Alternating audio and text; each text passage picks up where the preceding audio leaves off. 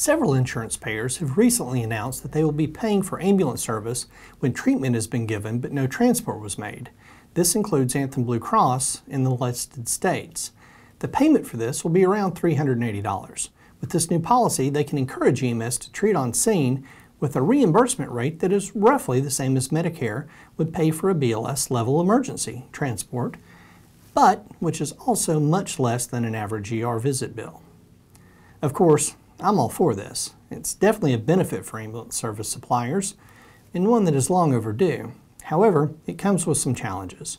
Here are some things that you should consider in getting prepared to take advantage of this new payment policy.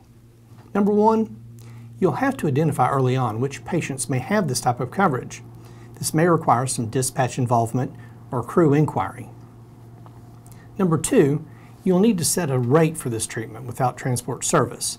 It'll be HCPCS code A0998.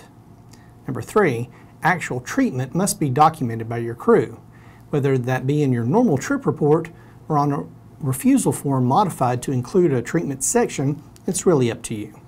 Number four, the patient's signature for assignment of benefits should be captured, and if you're using a modified refusal form, that will need to be another one of the modifications.